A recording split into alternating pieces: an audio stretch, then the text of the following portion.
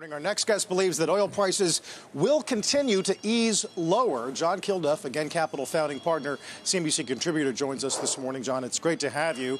I guess that would be taken as a welcome sign. How confident are you in that call? What needs to happen to make it happen?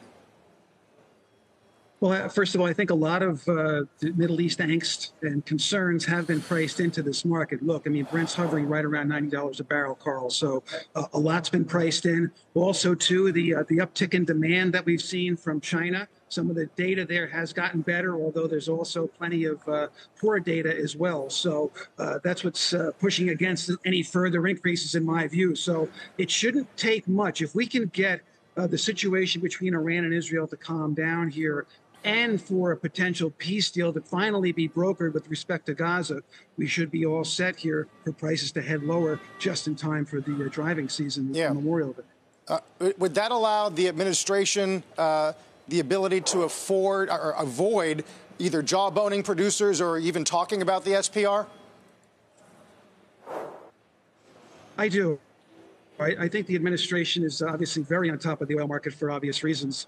And also, too, they didn't want to sort of rattle the market with their SPR releases. 1 second, Carl, I'm sorry. Sure, no worries. You still got me, John?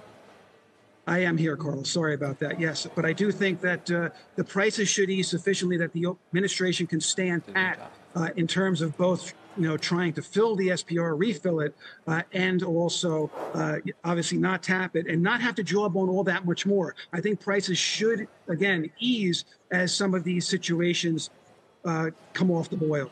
Yeah, although, John, there is always the possibility, of course, that Israel will respond forcibly to the Iranian attack and that we will see a significant escalation. If, in fact, that occurs, what does that do to your forecast?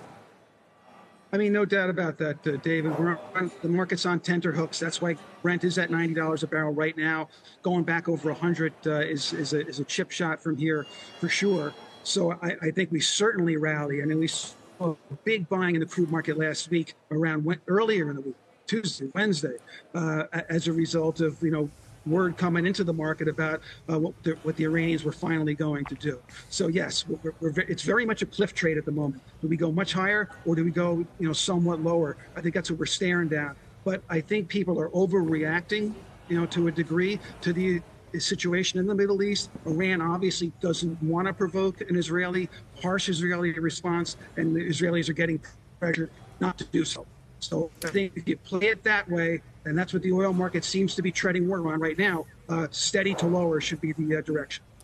I do wonder about if it's higher for longer, John, if the duration of this conflict and war is leading to any rethink of just how long prices might stay elevated and what you're seeing in some of the forward curves around that point.